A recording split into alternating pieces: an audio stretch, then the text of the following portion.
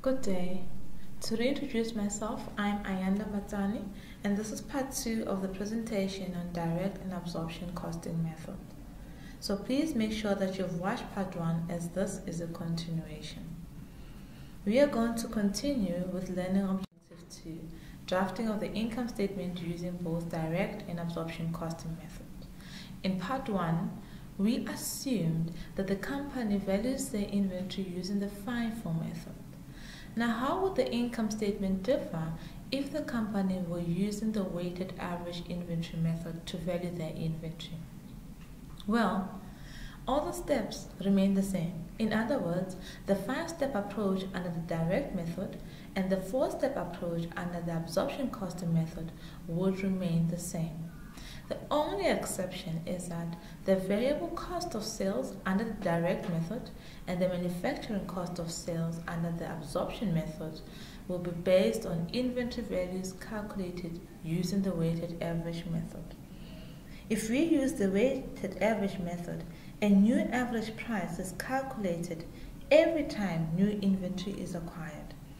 Again, the principles of the weighted average methods are assumed knowledge for this podcast. The following slide demonstrates the difference between the direct costing and the absorption costing income statement. First, I'd like to bring you to attention the variable cost of sales and the cost of sales.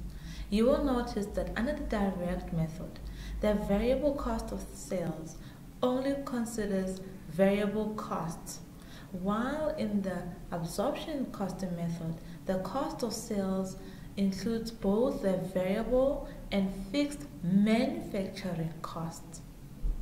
Also, a contribution is calculated under the direct method as opposed to gross profit under the absorption costing method. I'd also like to bring your attention to the green line. The green line demonstrates the different treatment of the fixed manufacturing cost. Under the direct method, the fixed manufacturing cost is treated as a period cost, and the absorption method allocates fixed manufacturing costs to products, making it a product cost. Finally, I'd like to bring your attention to this line under the absorption costing. You'll notice that there's an over or under recovery of fixed cost. What is it and how is it calculated? The following slides will explain that. The under or over recovery of fixed manufacturing cost. As mentioned earlier, it applies only to the absorption costing method. The basic premise of this principle is to compare the actual fixed manufacturing cost to the absorbed fixed manufacturing cost. Since a predetermined absorption rate that is used to allocate the fixed manufacturing cost to units is based on the budgeted figures, an over or under absorption occurs. What is an over absorption or over recovery?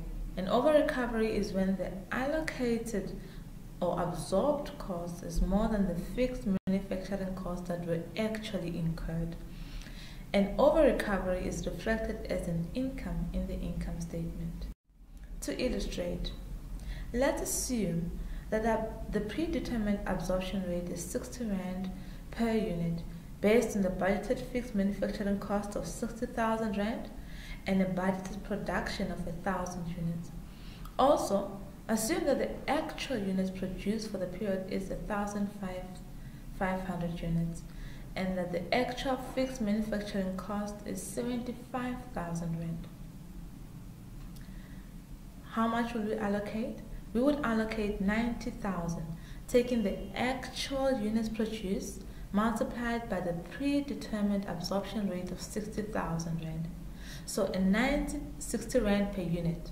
So 90,000 Rand will be allocated and not 75,000 Rand. You will therefore agree with me that there is an over recovery of 15,000 Rand, and this will be reflected as income in the income statement. The opposite is true. An under recovery of fixed manufacturing cost is when all the allocated or absorbed costs are less than what was actually incurred, and thus will be recognized as an expense in the income statement. Learning Objective 3. Reconciliation of profits between direct and absorption costing methods. Thus far, we have already noted that the main difference between the two costing methods is in the way that inventory is valued.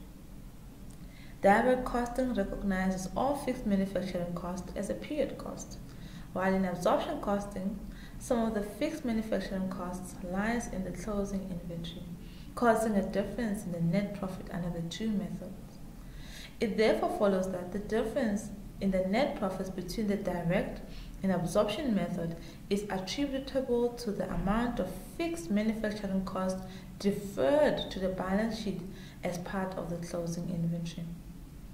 Therefore, the reconciling items between the two net profits are the difference in the opening inventory values between the two costing methods and the difference in the closing inventory values between the two costing methods. I trust that after listening to this podcast, you have a better understanding of the direct as well as absorption costing method.